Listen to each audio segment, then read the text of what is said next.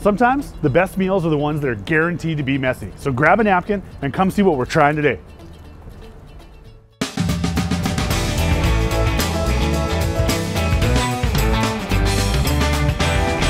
We're here at Victoria's Tavern with Greg to talk about their one-of-a-kind short rib beef dip. Why don't you tell me a little bit about this sandwich?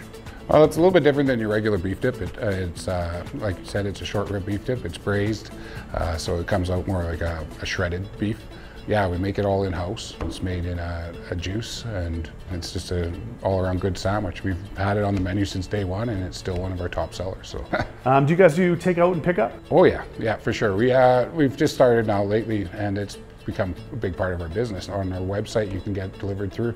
All right, the amazing atmosphere here at Victoria's Tavern, the buffalo on the wall, the safe, the awesome music, the local beers that you guys have. Why don't you walk me through the sandwich? Sure thing. So the sandwich is made with our braised beef, like we talked about earlier. And then basically this warmed up. We got a grilled bun, sauteed mushrooms and onions, Swiss cheese, au jus.